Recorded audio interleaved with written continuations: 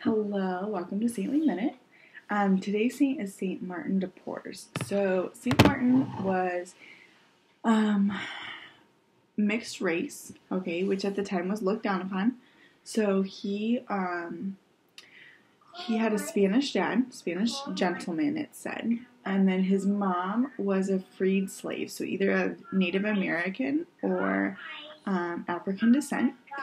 And during this time, well, when he's young, let's start there. When he's young, his dad leaves, okay? So his mom and him and his younger sister, they grow up in like extreme poverty, okay? So he does 2 years of school, of primary school, and he follows a trade basically. And so he follows a surgeon / barber who teaches him how to cut hair, but also the medical arts. So as he grows older, Martin experiences like a ridiculous amount of bullying, basically, and ridicule for being a mixed race.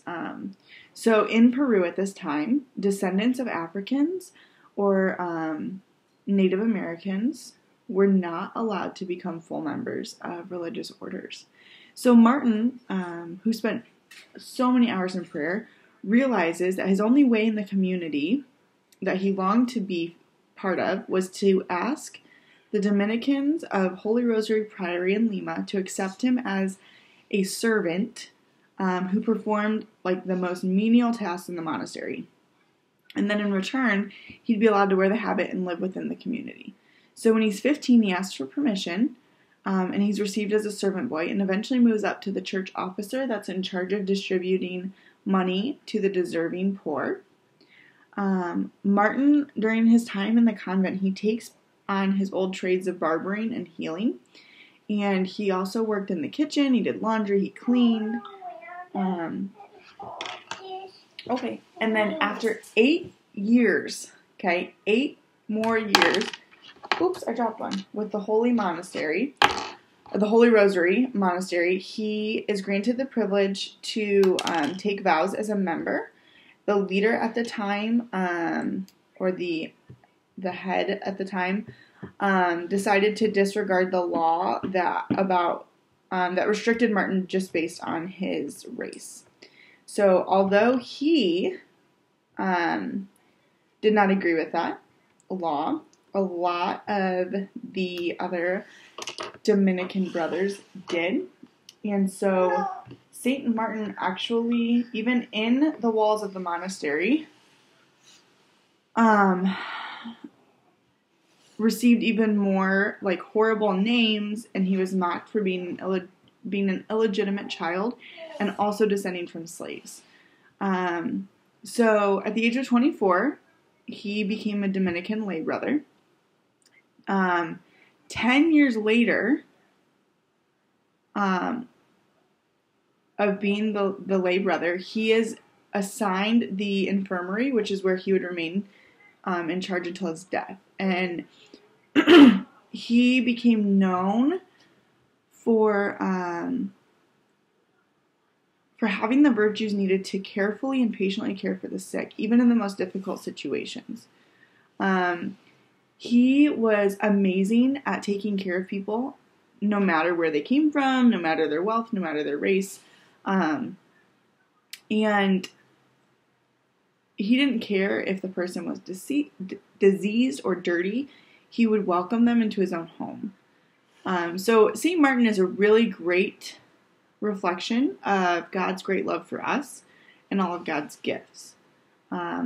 It's also said that he had many extraordinary abilities, including like aerial flights, bilocation, instant cures, miraculous knowledge, spiritual knowledge, and also an excellent relationship with animals. He founded an orphanage for abandoned children and slaves, and he's also known for helping young girls in short amount of time. So, like, if they needed, like, anything, like money, he would, like, raise it like this and help them out. So, during an epidemic in Lima, some of the friars had become very, very ill, and they were locked away in a distant section of the convent to keep everyone else safe. So Martin actually would go through those doors and care for the sick.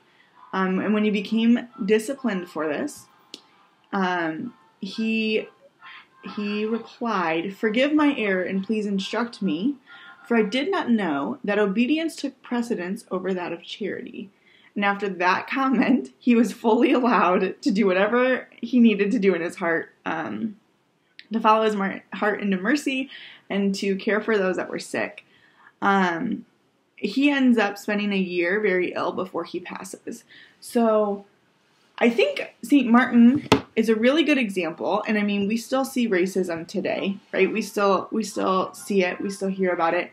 I think St. Martin is just a really good example of what Christ calls us to do, and that is to love, right? And it doesn't matter who you are, where you come from, we are called to love. And I think St. Martin did that. He did that really, really well. And on top of that, he didn't let his past cloud his judgment on other people, right? He could have said, like, you used to be mean to me, you're sick, so go suffer. But instead, he'd be like, it's fine, come on in, I'll take care of you. So I think that's just a good reminder to us that it doesn't matter if we had a bad experience with someone, we are still called to love them unconditionally. It's hard. Sometimes it stinks.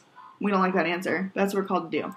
So let's pray that St. Martin de Porres can lead us into love, into Christ's love. In the name of the Father, Son, Holy Spirit, amen. St. Martin de Porres, pray for us. St. Martin, you are an extraordinary example of Christ's love. Your life was not easy, and yet you didn't let it cloud your judgment of others that walked through your door. You helped the needy, you clothed the naked, you gave drink to the thirsty. Christ calls us all to do this. And St. Martin, we just ask that you walk with us and gently remind us and slowly change our hearts. Take away any harden in our hearts so that we may see others as you did and in the way or in the eyes of Christ. Amen. And Father, Son, Holy Spirit. Amen. All right, guys, we'll see you tomorrow for another saintly moment.